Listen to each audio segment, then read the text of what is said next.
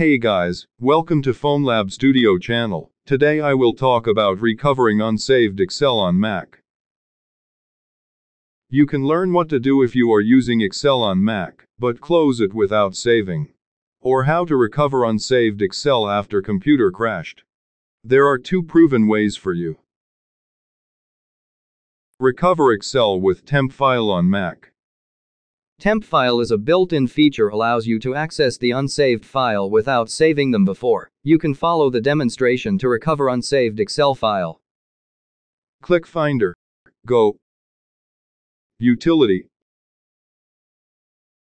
Terminal. Type open $TMPDIR and press Enter. Then you need to open the temporary item folder and find the unsaved spreadsheet files.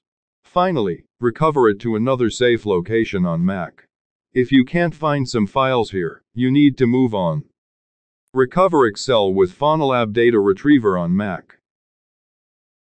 It is easy to use, safe and effective as you just need to download and install the program, then scan and recover data. Various data are supported, such as images, videos, audios, emails and more. Moreover, both Windows and Mac versions are available, therefore, you are enabled to recover files from computer, hard drive, South Dakota card, pen drive, etc. Let's move on. Just go to official site to download the program, then follow the on-screen instruction to install it. You will be required to launch it.